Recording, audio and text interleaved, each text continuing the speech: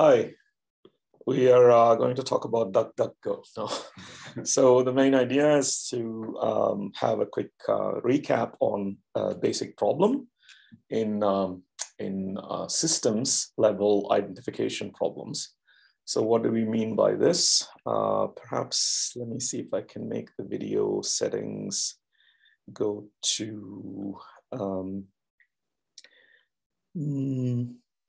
this camera. Right. So it's going to be impossible to write on the board and see it now. Okay, well, because that camera should be on, should be normally visible. I think you have to plug in via USB-C for it to work. Right, because this is just the display and yeah, this is usually. Yes, so my system is from 2017, starting out in containers somewhere. So it's an older system. So let's just continue. So basically we have a problem where we have a time series. So let's just imagine time series, so it's time, and then we simply have a whole bunch of signals. So these are real valued time series, say x1 of t, x2 of t, x3 of t, and so on. So index 1, 2, and 3 are just indices of various sensors, okay?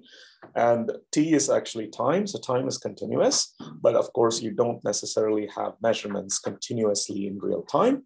You will have it up to certain time resolution. It could be millisecond, nanosecond, or just a second or a minute, and it doesn't matter, but it'll be some resolution.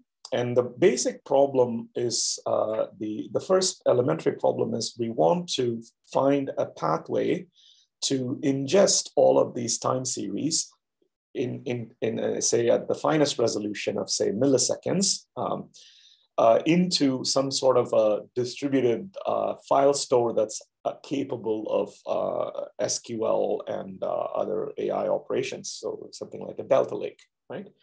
So that's the main idea.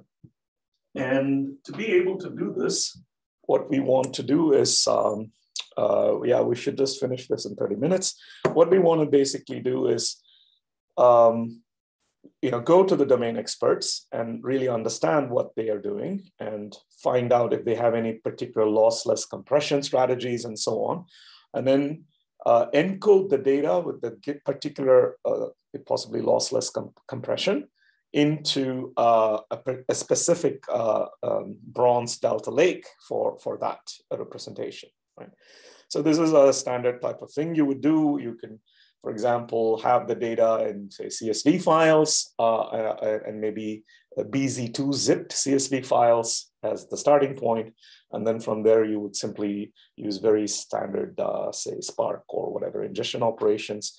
And then these things will end up in a bronze or even a pre-bronze Delta Lake, let's say, just zipped CSV files.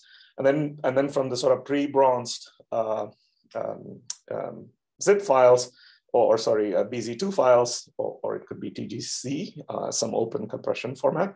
From there, you can simply use, say a process like Kafka or much simpler, say just Spark, and then you can start setting up a structured streaming job that simply looks in this directory, and every time a new file gets dropped, it will simply pump it into a sink, where the sink basically is a Delta Lake, let's say at the bronze level, which is basically Parquet files that are in a very nice column compressed format, right? So it's simply in sort of Spark language, it just means writing data frames and data sets, right? So depending on how carefully this is done, one should really set up, maybe the ingestion should ideally be done in pure Scala. If it's, then it will be completely easy to debug and so on in the ecosystem. And for that, you just need to know a little bit about Scala, like, make some case classes, do some basic tests, and then flag, like if there are, mistakes and things, unexpected cases and so on. So you could simply have that case class, to create your data set, Spark data set, by essentially reading these CSV files using a pure Spark.read operation, which will read all the CSV files with multiple threads on multiple hard drives on multiple machines in parallel. So then you can just simply read it, and then and then use the very simple Scala error handling strategies to turn them into a case class, which basically says what's the type of the first column, what's the first column's name, what's the type of the second column's name, and so on. And then once you have that, you can simply pass that to a structured streaming job that will just write it to the Delta Lake. Or you can just do it in a much simpler way, which would be easily streamable later, is simply take the CSV files with the Scala case class and just simply write as delta tables. So this is just based something like write format delta. That's the syntax for this, right? And then there are a few things we have to do. We may have to, optimize the delta table, but these are standard things you can quickly figure out. So the optimization is just .optimize.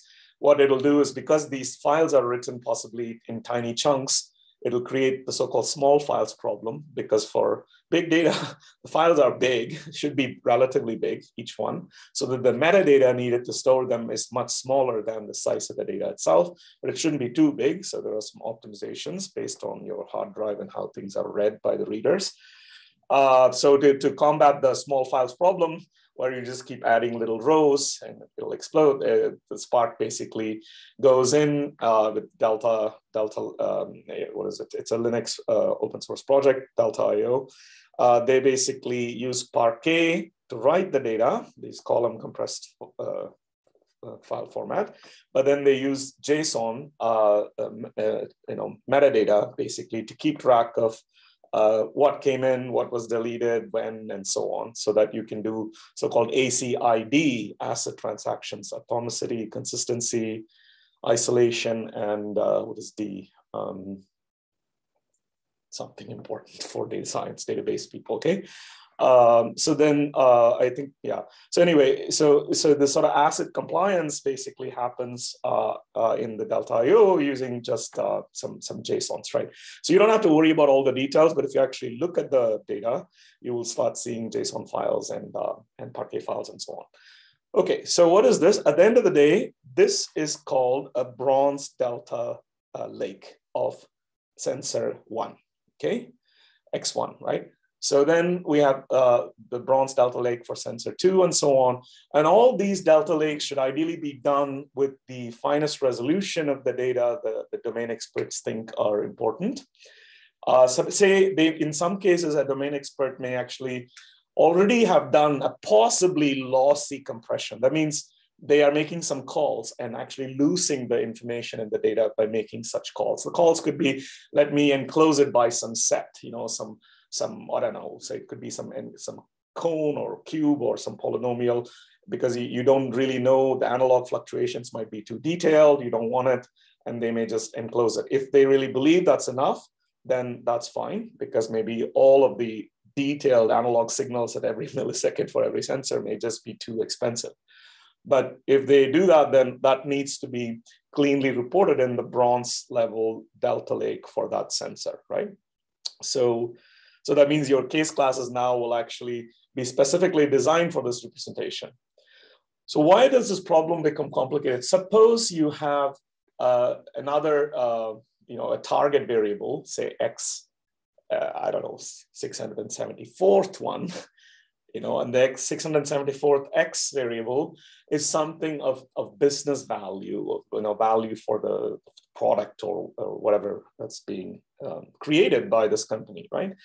In a tenant operation. So then this particular time series is going to somehow define or drive what we want to do with all the other sensor values. So it's basically, we can call this our target. The target need not be just one time series. It could actually be a possibly nonlinear function of multiple subset of time series of the full one.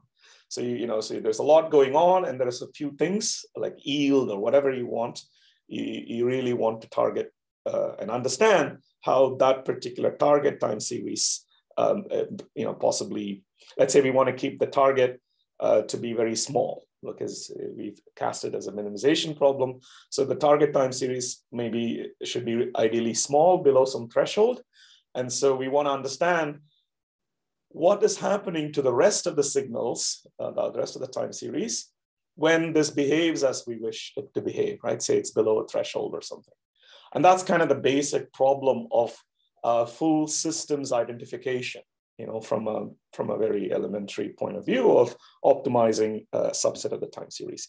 Now, the most important thing to be able to do this problem is we have to somehow, at the silver level, which is the next stage of the delta table, let's say at the silver level, what we want to do is to be able to join all these bronze time series with hopefully lossless compression, you know, with efficient representations into a full-blown, what is actually the value or the interpolated value with a lot of tolerance for the ignorance or actually uncertainty in the measurements. So, you know, however you do this, the most important point is now we need to be able to ask for any given millisecond, the finest resolution of time, any given millisecond, what is the value of the first time series? What is the value of the second, and so on? These values themselves could be, you know, it doesn't have to be real numbers. It could be enclosures, right? They could be like intervals. These intervals could even be machine representable or not, or they could be integers. It doesn't matter. It can be a set, right? So you can say the value is somewhere inside here. Well, this is a standard thing everyone does, right? And of course, that is the most difficult problem, I think, to resolve, because if you can do that, then what have you done? You have created a silver level delta table that allows one to do arbitrary queries of any time interval in the past and get the exact value or its enclosure for every time series, including the target. Then it's just easy peasy lemon squeezy, right? Then you just do whatever you want. If you're into some deep neural network, you can try that. But once that's done, you know, the sort of natural thing to do without like becoming too fancy is to apply a simple, you know, streaming k-means algorithm. You know, just, you know, k-means algorithm basically you set the number of clusters or you know, or you can even keep increasing. There are procedures to decide when the cluster size is too big and so on. But let's say we take two clusters, k is 2. And all we want to do is to represent big windows in time. Let's say this target variable that comes out of some process happens to be of good value, whatever good means. Good means say it's below some threshold, and bad means it's above some threshold. So you can basically use that. And then what you're interested in is, okay, I want to find just 2 clusters, but in the entire space of all time series, such that when I know that the target time series is good and bad, because I can figure that out. I mean, I can view that.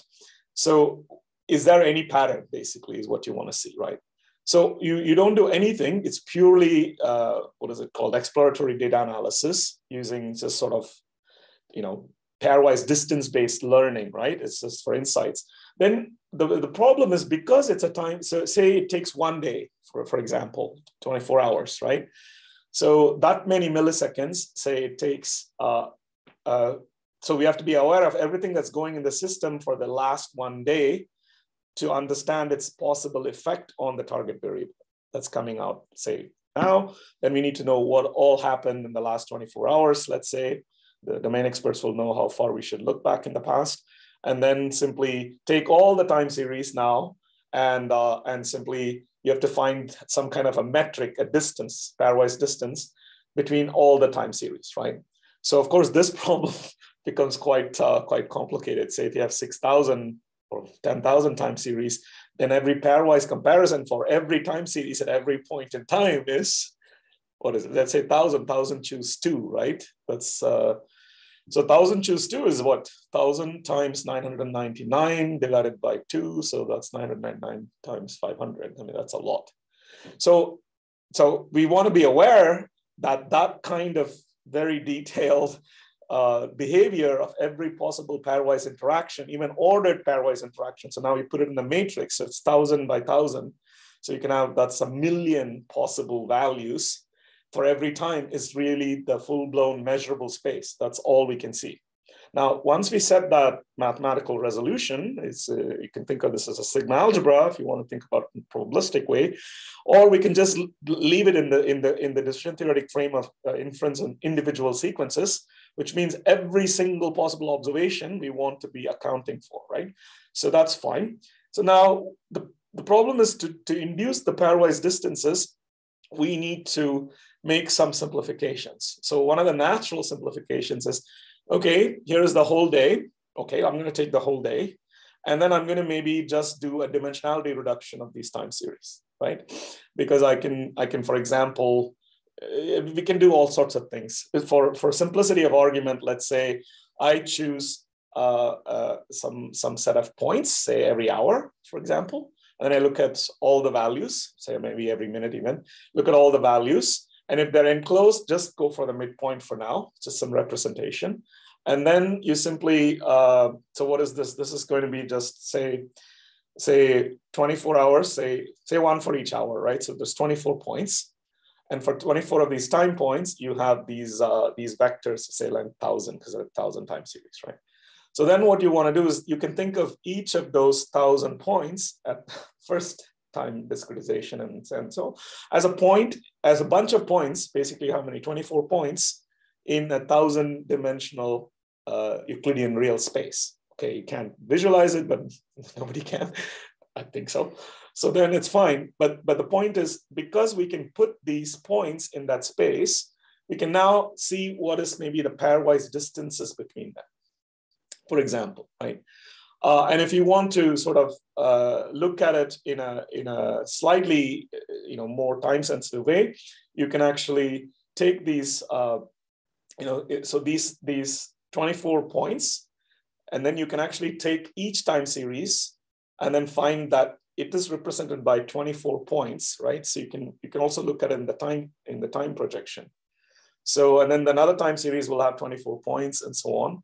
So then you can say, okay, there are these 1,000 measurement values in this time space of 24 dimensions. So then you put 1,000 points in 24 dimensions. That's also fine. That's what we kind of maybe want to do, right? So either way, let's say we do this, then you just simply hit it with the k-means algorithm. Okay, don't do anything. Just see what happens with k equals 2. Maybe something will be stupid, maybe not, but we have to do exploratory analysis and keep going further, right? But if it provides two solid clusters, it will. It's just a heuristic algorithm. It can completely be wrong, but most of the time, if there's structure in the data, it finds it. So then we simply can say, aha, I'm going to go and color my target variable, right? That is of interest into, say, red and blue. Red is, okay, let's make red good and blue bad, right? Just for fun. So then we can then put those blues and reds on these points. Of course, there are other points, but there's 1,000 of them.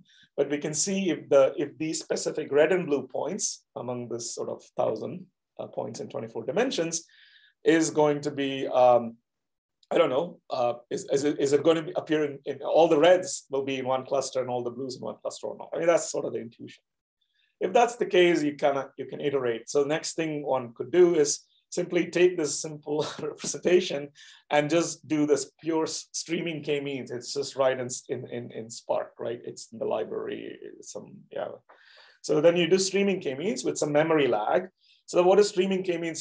These two clusters will now start changing because you're using Spark streaming, structured streaming now, because that's how you wrote it. Then these clusters will just sort of wobble around. So so you just move through 24-hour windows, let's say, over the last how many ever years you have, and just make a movie, right? So you sort of see the things. And then we have to go back to domain experts and then ask, hey, what's this? And because everything is nicely done in SQL, Spark SQL, you can just sort of, just literally go back to what was the source that is, giving you this stuff. Then there are many other things we can do. We can start looking at, okay, just 24 hours is maybe silly. Maybe we should look at every minute, for example. But that's not too bad, right? It's and k-means is optimized with all its locality-sensitive hashing and z-ordered curves, so it'll find pairwise distances super fast. We can kind of push the limits of Spark on this for fun. So now, okay, that sort of gives some insight. So next is, so I guess we have roughly 10 minutes left. That should be enough. So the next main thing is we are going to, what is the point? Yes. So we can do other things now. All right. Maybe we say K-means is great, but I actually want to be a bit more, I want to actually look at the reduced dimensions. So that somehow save the structure, right? So you can do singular value decomposition, for example. There are very, very powerful algorithms, distributed algorithms for SVD in Spark MLlib, and there are other packages you can check out. So then, yeah, you could try SVD, and you could do basically moving SVD, right? So singular value decomposition, what does it do? It basically takes a matrix and represents it by 3 other matrices, right? One, so the one in the middle has these sort of, eigenvalue decomposition, and then this is the left eigenvectors and the right eigenvectors, right? So you can, I think a lot of this is done in the second module in SCADA-MALI, I believe, parts of it anyway. So then you can basically look at SVD, and there are many other things, people have looked at robust PCA and PCA, principal component analysis. So you should try PCA and then SVD, because PCA is much more standard thing to do first. And what is, so then, you in SVD, say you can choose the rank of the inner matrix. So that is the approximating dimension in some sense. So by choosing some appropriate rank and increasing the rank slowly, you can approximate the original data matrix, right? So now you again have to figure out what should the data matrix that we're approximating be, right? Again, you can either do it, you can just take time points, and then for each time point, say 24 hours, you can have 1,000 things. So you'll basically have a 1,000 by 24 matrix, for example. So if you have 1,000 by 24 matrix, that's definitely within the tall, skinny paradigm. So you can, so that's those are some papers on. So yeah, let me just give you some things here. So you just sort of know where to jump in. So basically, we can go here. And right, so this is essentially, so come to here. So so quickly walk through this. So we have time, so I will walk through the code in a bit, where to look at and how to get started. But before that, let me finish the story here, the mathematical story. So now we have, so we can have like chunks of time, say 1 day or whatever. And as chunks of time are moving, for example, as a moving window, so this is not like a partition of time, we're actually sliding the window. Then we can actually look at what's happening to the singular value decomposition, basically approximating it by a smaller matrix, and then start visualizing that, right? To visualize that, there are a lot of tools, TensorBoard and all sorts of things. I wouldn't go too much into it because that can be done. We can show the domain experts how to interact with it quickly, but that'll give some insights on how the data is structured in this low dimensional space. What are the main dimensions that are having a lot of signals and variance. So next thing to do after, say, PCA, SVD, so K-means, PCA, SVD, then the next natural thing to do would be, well, I actually want to go all out now, maybe, and say, I'm going to create a non-linear, because the problem with SVD and PCA is that they're linear dimensionality reduction operations. They're just pure linear algebraic operations. But I want to actually maybe look at a non-linear dimensionality reduction, right? So, things that are in very complex manifolds or who knows what could actually be possibly learned using our sort of standard machinery, right, called neural networks. So they're just function approximators in high dimensional spaces. So what is the basic technology for this? It's called autoencoder. It encodes itself. Mathematically, it's approximating the identity function, right? If I pass something into it, the same thing comes out. That's what it is, right? So the identity function we want to pass in is the entire time series itself. And we want to train the autoencoder so it actually produces what was put in by itself, right? So we learn the weights. There's no biggie. So that's, and then we can turn that in many ways. We can use that learned autoencoder in many, many ways. One natural way is called, I don't want to use this word, but let's use it. Actually, I'm going to do it in a careful way. So we are going to possibly look at some other metric, so this is autoencoder, it's doing something, and then there is another thing that sort of looks at some sketch. So I'll get into what a sketch is. I should get into apache-sketches.org at some point. I'll show you. But basically, a sketch keeps track of something in the something that's happening to this autoencoder as data has been trained and it passes through it, and then new data comes in, and the autoencoder sometimes produces output that is very not really like the input. And then we can basically turn that into a sketch. So sketch essentially monitors the whole process as the data is going through the autoencoder and inputs and outputs are coming. The sketch is going to keep track of how did it do all the way from the beginning up to now. So then for example, it can keep track of, say, some kind of a score of interest, right?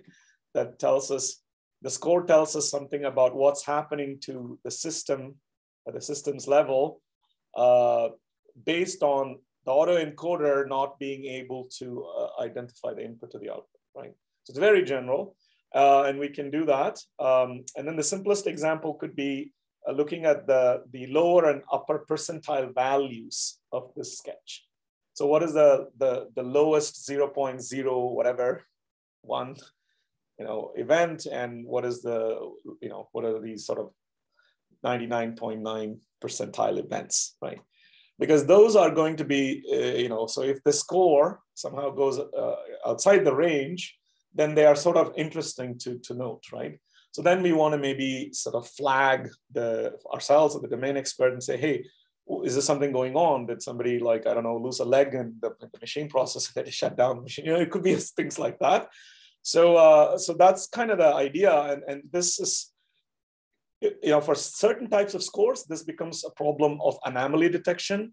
But the mathematical generality is that you can actually create sketches of different types, so that sketch and the kind of score it induces can also keep track of other things, can say, hey, this is actually the sort of optimal, the score is in this optimal regime because the target variable is exactly like how we like it. And then you can actually go back and mark the time intervals when this behaves like this, and then see, how the autoencoder has behaved, and actually go back to the source data. So the domain experts say, hey, this is really what's going on in your system when you have this optimal thing. And by the way, this is what's going on in your system when we have extremely suboptimal things.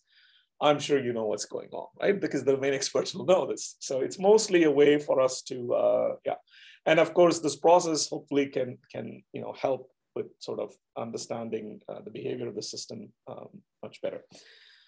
So that's it. That's kind of the main idea. It seems like a lot, right? But the hard work is actually building the bronze table. Silver is a bit more difficult, but it's possible. So when you build the bronze, you have to already think about how the silver should come about. Then all these other things I told you, right? The autoencoder, all of that, you can just sort of sell them as gold and platinum and diamond. I don't want to go into this terminology. It's probably going to die anyway soon. But the idea is that there are stages of data cleaning, and then some more value comes out. So here, how do you go and do this? So here is basically, so you can always look at this book link. So this is the Scaramelli course pathways. I talked about this yesterday at the Databricks University Alliance thingy. So here's like a particular lowdown for a particular class of problems of system identification. So yes, so I just went the first module. So the first module simply is like this. I mean, this is just a MD book of it. So it just runs on your own system. And you can search things. So, it starts with a Scala crash course, for example. So You don't need to know all of Scala, but the more you know, of course, the better. And there's quite a lot of resources you can start, right? So you can sort of start with Scala. The reason we really want to use Scala is because we want to do Python later.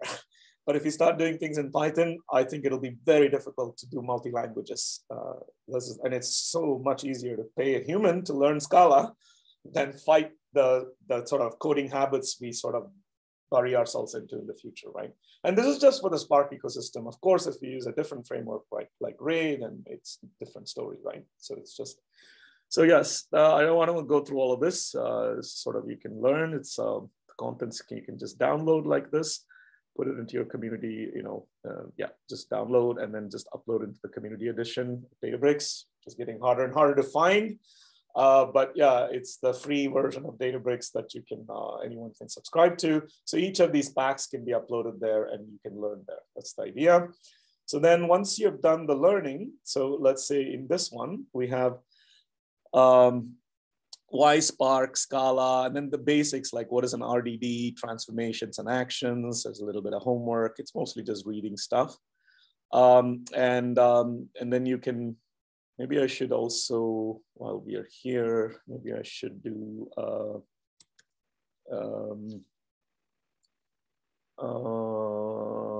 right. So I will show this, this particular shot that, I mean, you can do this in the community edition, but I don't want to log it in the community edition at the moment to save time because we're sort of really running low on time now. So basically you can upload, you can create a folder called Scalable Data Science at the workspace level, because some of backward compatibility, scalable minus data minus science, let's say. And then inside this directory, you can simply go like this and then go import and then choose the, browse and find the DBC archive you downloaded, right? You can just, from your system. So you download and then you upload, right? So then I don't want to, let's see. So here is the actual notebooks, right? So you can say the Scala crash course one's here. So you can actually do as you learn and learn as you do, right? So the point. So it's not a lecture, it's not a lab, it's a self-tutorial, it's everything, right? So you teach yourself basically. And there's a lot of resources here. So you can just go into a cell and then just run it or Control Enter or Shift Enter, and you can just start a cluster by going here. So in Community Edition, you can just go and start a cluster and attach the notebook to the cluster. I'm not going to do all of this now. So let's say we go to Workspace,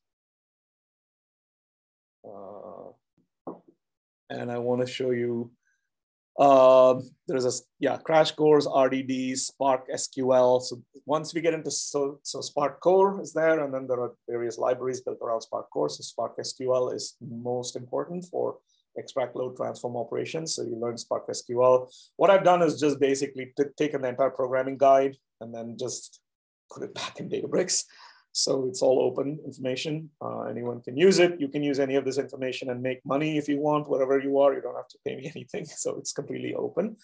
There is Pivot SQL and other things like this, right? So then we get into Diamonds pipeline. So now we're getting into how to take this Diamonds data. It's a simple one everyone sees in our courses.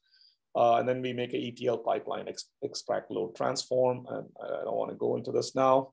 There are videos of myself babbling on this a couple of years ago on YouTube, but it's not worth it, Then we look at this Power pipeline example where you sort of have, the first 4 steps: business understanding, load your data, explore your data, visualize your data. So that's kind of the lowdown I gave for this much more difficult problem of system identification, right? In time over lots of sensors.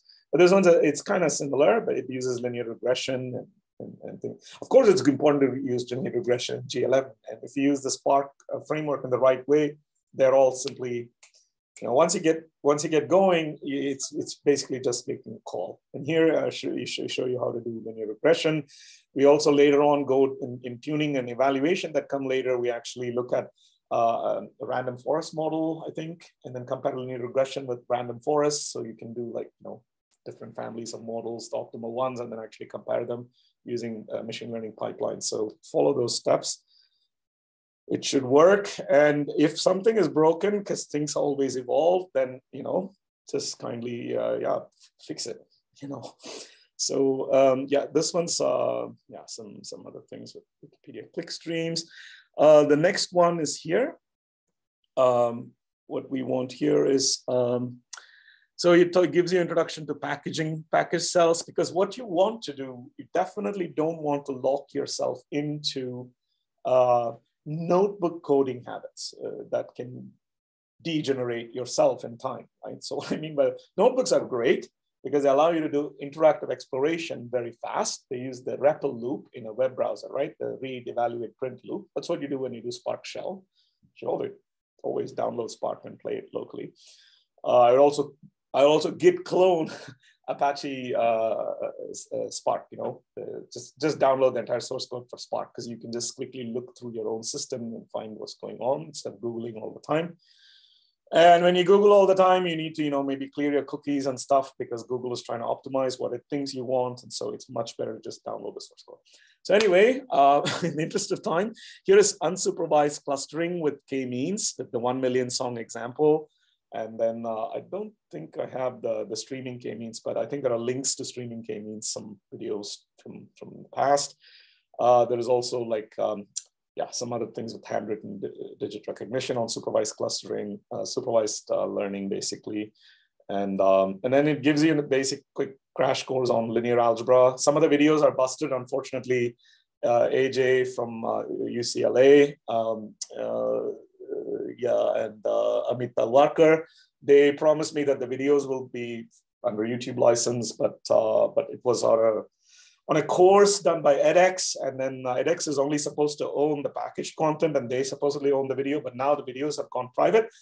I will make my own videos when I actually deliver the course in March, but for now, you can figure it out in Khan Academy, so I'll embed Khan Academy stuff later. So anyway, this is linear algebra, distributed linear algebra. There are papers there. You should definitely read one of the main papers in distributed linear algebra. I can actually go here if you want and make sure, yeah, these videos are unfortunately busted. But I think this is the main reference for distributed linear algebra as far as I know. Yes, matrix computation and optimization in Apache Spark. So you kind of have some idea of, you know, what is SVD? What's going on? What's matrix? What is a row vector? What's a row matrix, index row matrix, coordinate matrix, block matrix? I mean, it seems like, oh my God, I have to learn all this. No, okay, you have to know a little bit. Otherwise, you're going to, you know, not use what was done by very clever people. So here is a SVD, you know, and there's an ARPAC, and it tells you how it's doing SVD in a very simple way. So I would definitely read that. And as we are doing this, unfortunately, when you click like this in Databricks, the link, you're supposed to right click and open in the new tab. So what I did was bad, because you don't want to go back and forth like this, especially depending on your network. So you should really open like a new window or a new tab. Okay, that's what I should have done, and stay here, right? So anyway, I think this is a bunch of notes from when I myself studied this a while back. Yeah, so this you can, yeah, this is for more theoretical stuff, definitely not for the problem we want to solve. So then, yeah, it just goes through local vector, label point, local. These are all just Spark data structures in a machine learning library.